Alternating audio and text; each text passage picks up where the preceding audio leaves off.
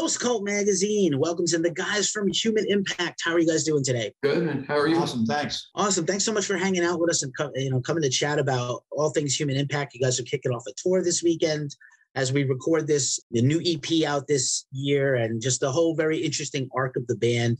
First and foremost, I never like to lose the human part of these things. Like, you know, I love music and I love art. And I love shows, and I feel very fortunate that we've gotten to get some shows back and push people and scream and shout our feelings. And, but I'm not, obviously, look, it's been a very tough time the last couple of years. People have lost people, the income lost, the inability to go and make money. You guys, as a band of veterans in the music industry, have seen everything. And historically, you make money by playing shows and handing merch to people. So I do hope you guys are well. I hope your families are well. All your collaborators and various things are okay. Yeah, we're good. Absolutely. We're generally good. Likewise, yeah.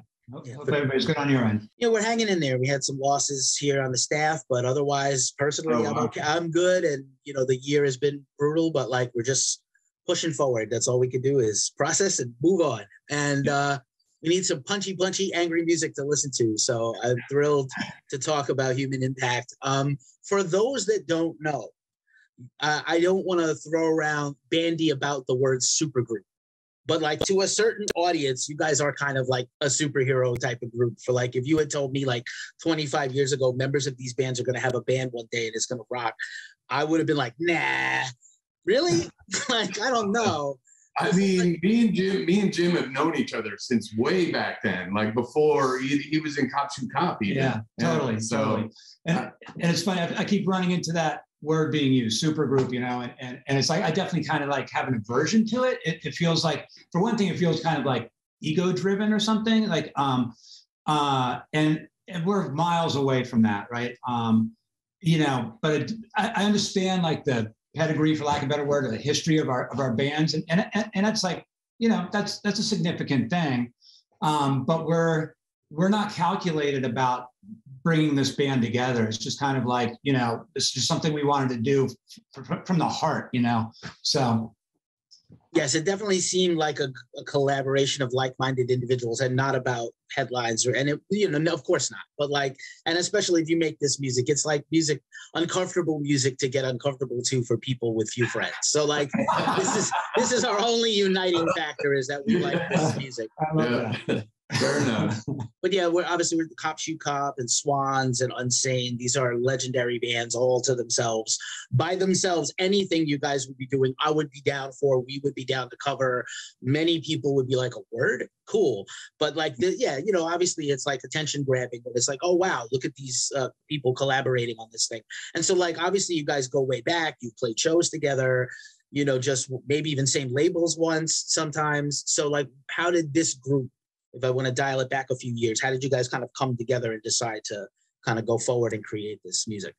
Jim actually came up to me at a show. I hadn't seen Jim in forever. And he just came up to me when Unsane was playing and said, hey, you want to do something? And I wanted to play with Jim forever. I had actually asked that when Cop Shoot Cop broke up, I had asked the guys in Unsane if he could join Unsane. And so I've been waiting 20 years. So when he came up to me at a show, I was like, oh, definitely. And just kind of jumped on it. So. Yeah, from the early days, it was I think we talked about making music together and, had that common drive and interest. It just took us 20 plus years or whatever it's been to actually do it. The timing was just right. And I think also Swans is a band. It's like Zappa. People would come in and out, and from record to record, it was could be any collaboration of people. So I know that there's an army of people with Swans next to their name on Wikipedia or whatever, where whoever, I don't think Metal Archives has Swans. They're not metal enough. I don't know why. Ugh. But gatekeeping, not cool in 2021, still to this day. I have never had a more welcoming sort of just to kind of talk about the spirit of collaboration, but also just unity. I remember from growing up in the music scene in New York that kind of overlapped hardcore metal and weirdness.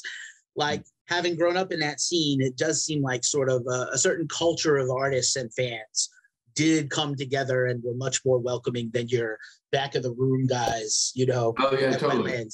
Yeah, that's totally true. I mean, even our practice space, our friend Rich Hall plays in Live Skull, plays in the Art Grade Noise Quintet, and who else? A bunch of bands. He's in a bunch of bands, and everyone's really completely welcoming. We've been rehearsing in his basement for almost 2 weeks, And he's just like, yeah, take my spot. That's current day. And historically, it was like, yeah, it used to be like Unsane Cops You Cop Pussy Galore had like a common rehearsal space. And it was definitely, it was definitely an embracing scene, right? It was kind of inclusive.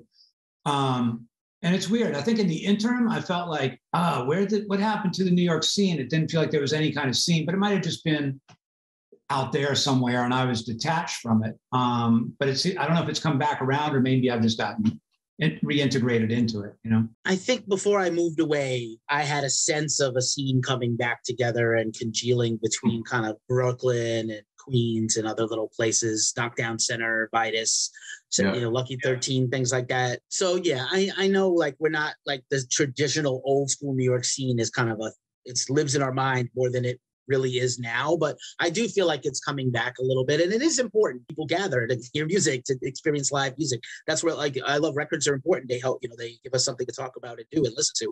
But live music is really, I think even for you guys would agree, right? That live music is really the ability to come do this stuff live is really where it's at for you. Totally, yeah. I mean, especially now because we played our record release show the last night a club at Vitus. The last night a club could be open in New York.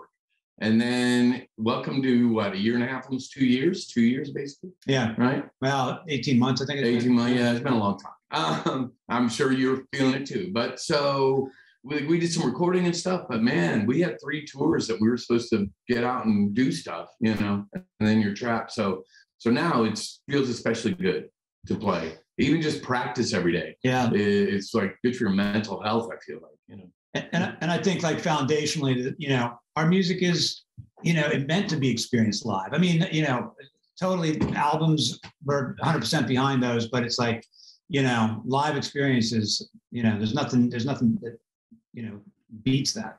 Right on. Actually, I was going to say, guys, we're playing Market Hotel in New York, which is one of my favorite venues. I think I saw one of the last shows I saw before the lockdown was Obsessed and Today's the Day. And and it was weird because Steve was saying like, oh, this place reminds me of like the old Lower East Side. I was like, because like that venue is like wild, right? It was like a warehouse of some kind, and then it was like a squat, and now it's like gentrified neighborhood. So like it's now a venue, and it's actually a really fun place, and I think you guys will enjoy it. Train kind of runs right by the street. I'm sure you know. Oh yeah. So yeah, man, it's a lot of fun, and obviously to be able to go back on tour, jump in the van, as they say, and go on tour.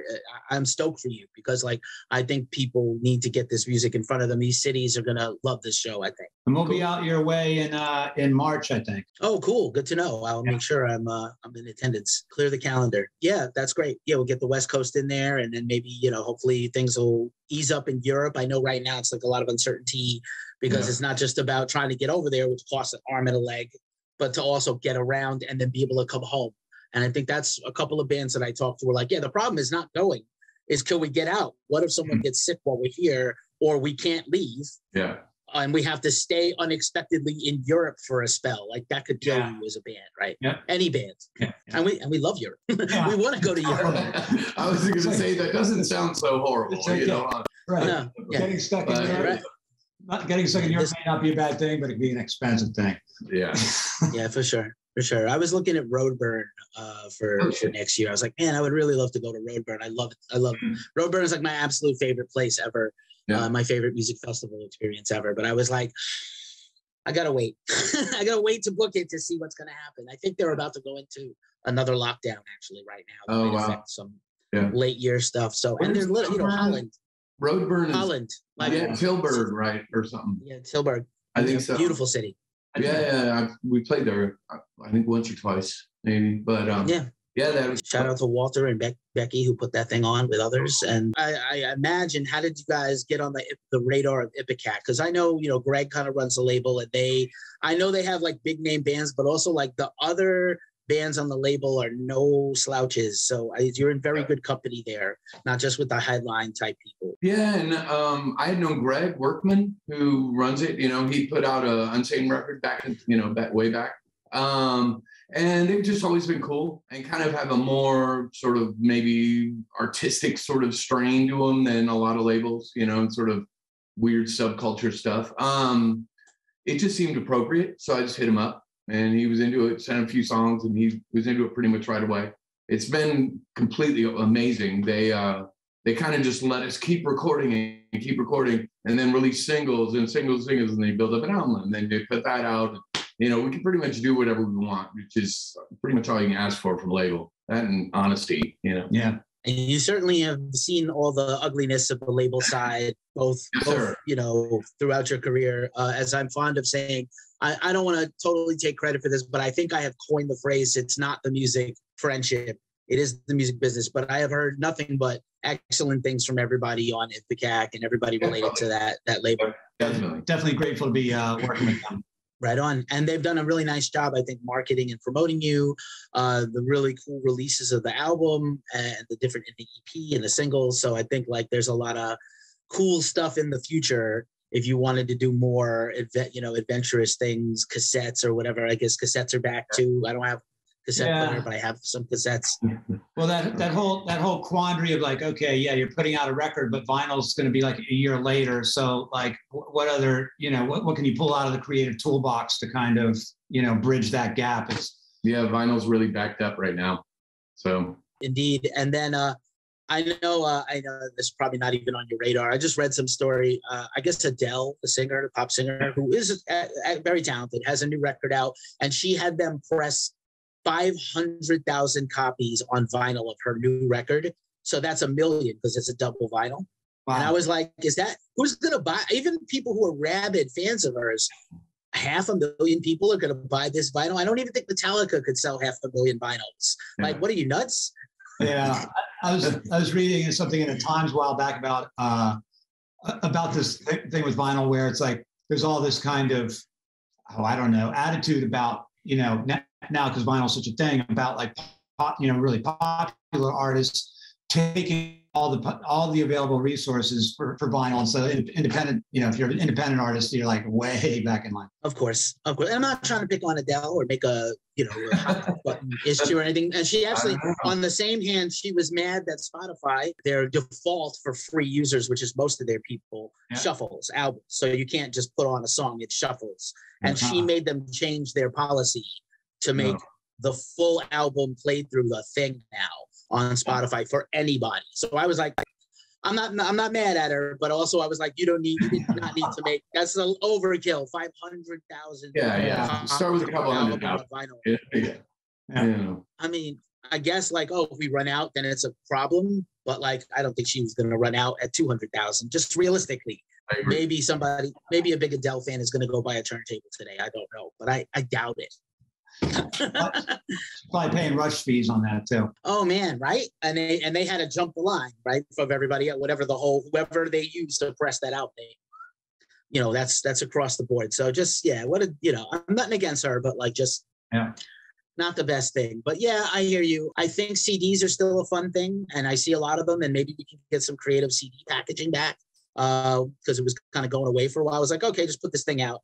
We have vinyl to do the creative layout with and everything, but maybe CDs can kind of bridge that gap until a vinyl is ready, or maybe we'll put the vinyl out on a Bandcamp Friday or a record store Black Friday or something. So it's a little more, exclusive thing, or a little more culture, collector culture type of thing that will help it. But I'm looking forward to you guys, getting on this road and doing this tour and doing touring. What's it look like for you guys? Are you guys still creating new music all the time, or is it kind of you're going to try to enjoy this little release cycle you've had for 2021? We're kind of ongoingly working on new material. We went into the studio and recorded a number of ideas, a handful of which are kind of surviving, probably at least a couple of which we'll bring out into these shows we're about to do. So, we're continuously, there's a lot of different things in life, but we're continuously, threading, our creative work through that. We're actually going into the studio in Minneapolis on our day off during the tour. Yep. To record more stuff. Yeah. So, we're kind of busy. Nice. Minneapolis is a fun town for music history, and current and past. Yeah. So, we'll see how it goes. Give it a shot, Hopefully it's not too snowy. Yeah, I know. It seems like it's going to be a cold tour. Bundle up. As Do your best. And yeah. No, I've been there before, man. I've toured Canada in February. You know, it's yeah, it gets to it. Nice. Do you guys have other stuff going on with other projects, solo, other bands, historic bands, anything like that you can share, or just kind of focusing on Human Impact right now? I mean, I've been doing the early Unsane cuts, the like pre-Vinny and Dave stuff with the super early shit with a couple of friends of mine. So we just kind of we started doing it during the pandemic for fun, but then we started doing shows. So we'll probably do a few shows here and there of just the super early shit. You know, it's really fun actually to go back and play shit that you wrote when you were a kid. You know, it's very entertaining. Nice. I've been working on like a bunch of like kind of ambient ideas, just kind of as I can, and then I'm looks like I'm going to be involved in a theater production in Europe in summer and into through next year. Oh, amazing. We like that. That sounds great. It's kind of weird. I always draw a parallel between kind of theater and underground metal, because it's like you have to really want to be there either way. Like you really, if you're a theater person, whether it's plays or musicals or whatever it is, big production, small production, drama, avant-garde, whatever it is, you have to really want it. And it's the same thing. Like we're like AA, we'll take you whenever you want to come in. But the people who are here usually stay and we want to be here. So I respect, there's a lot of parallels in my life to theater and heavy metal, but that's awesome. I'm so glad to hear that you guys have, stuff going on and you're able to stay up and do this tour. It's not always it's not always a fun report from people, what you've been doing the last few years. It's been hard. Just for a few last questions as we're winding down to the end of the year, what new music have you been both listening to? Anything current or just historical that you've been jamming a lot? What will you hear in the van playlist? I mean, I have to be honest. I've been listening to a lot of the new ideas and stuff we were working on a lot, and then maybe like Brian Eno. Yeah. And that Chase Long sound. Oh yeah, your favorite song. Yeah. No, just not. I mean, we've really immersed ourselves in writing like for about a year now.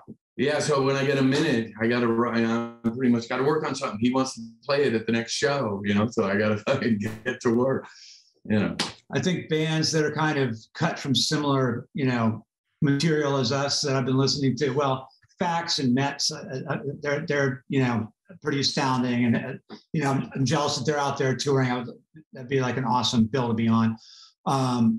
Heads from UK, been doing some interesting stuff.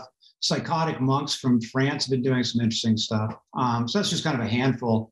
And I think we both listen to a wide variety of stuff, but I just kind of highlighted bands that are in the same genre. That's killer. That's good. Yeah, it's good to get that stuff in. And then, of course, as I like to end these things on a wild card question, so permit me this.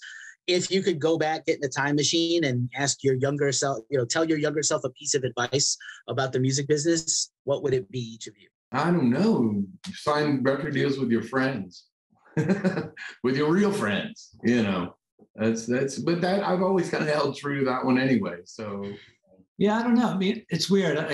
I've definitely, through my life, right, I've had my share of crash and burns, right?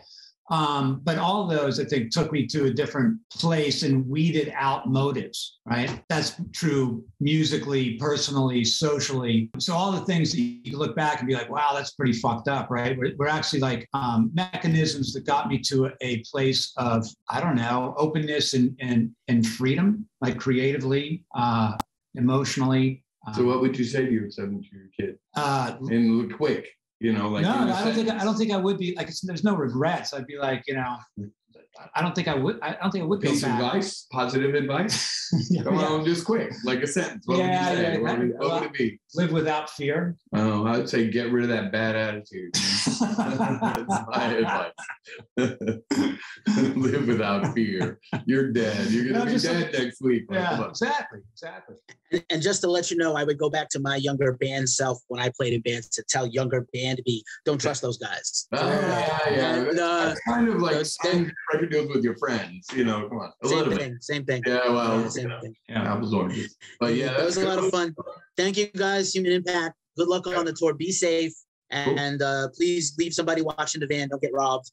And everybody out there, please check out EP1 right now on Ipecac Records. Go check out Transit, Subversion, the debut full length. I think there's some other singles out there too. Please support these guys. Thank you so much for hanging out with Ghost Cult. It's been a pleasure and an honor, guys. Yeah, thanks. Thank you.